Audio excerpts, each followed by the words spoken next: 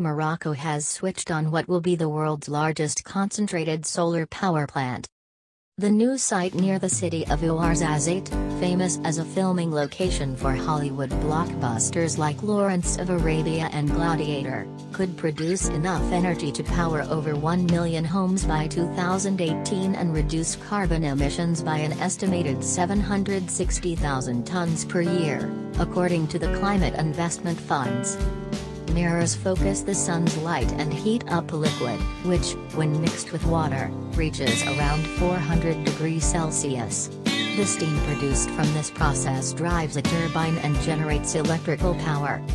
A cylinder full of salt is melted by the warmth from the mirrors during the day, and stays hot enough at night to provide up to 3 hours of power, according to World Bank, who partially financed construction of the plant through a $97 million loan from the Clean Technology Fund.